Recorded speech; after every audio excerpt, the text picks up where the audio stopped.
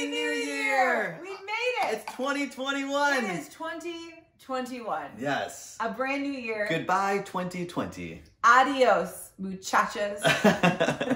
What a year we had. Yes. But it's over. That's and what right. a blessing of a new year ahead. You know what? This week we've been talking about endings and beginnings. I think we should take these off. Yeah.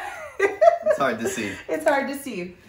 And today is Fasting Friday, Yeah. and we wanted to dedicate this year. How appropriate that the start of the year is on Fasting Friday. It is so appropriate. And fasting, again, is an opportunity for us to give up something for a period of time that we're used to doing, even maybe necessary to our lives.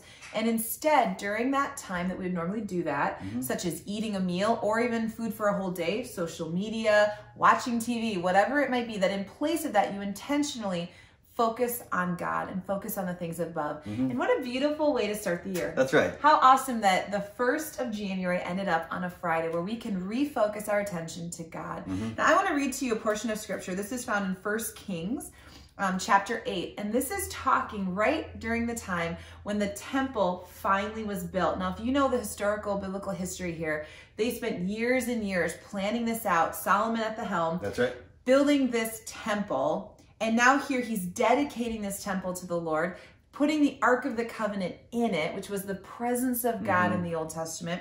And listen to what he says before all the people. Solomon says, "Praise be to the Lord, who has given rest to his people Israel, just as he promised. Not one word has failed of all the good promises he gave through his servant Moses. May the Lord our God be with us as he was with our fathers. May he never leave us nor forsake us. May he turn our hearts to him to walk in all his ways and to keep the commands, decrees, and regulations he gave our fathers. And may these words of mine, which I have prayed before the Lord, be near to the Lord our God day and night, that he may uphold the cause of his servant and the cause of his people Israel, according to each day's needs, so that all the people of the earth may know that the Lord is God and that there is no other." Now listen to this.